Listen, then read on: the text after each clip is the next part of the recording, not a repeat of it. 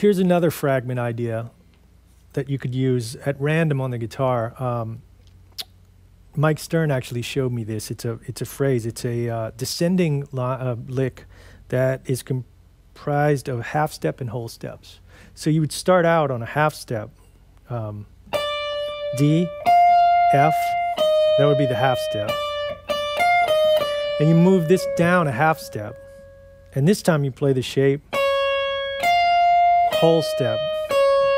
So again, and then that's this thing. You just repeat it over and over. Half step, whole step, half step, whole step. So up to speed, it's kind of a finger twister type lick. But I've created this line to show you how you could use a chromatic phrase with a fragment again.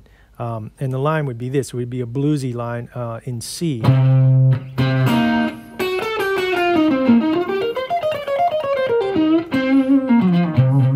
So what I'm doing is I'm starting on the flat 5, hammering onto the 6, and then I'm pulling off this blues lick,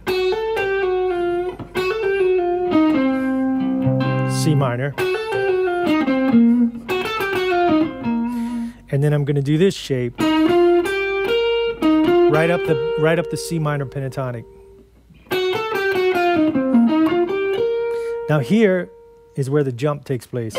C, and I'm going to stretch up to the 13th fret, and here's where that fragment kicks in. So slowly, 3, 4.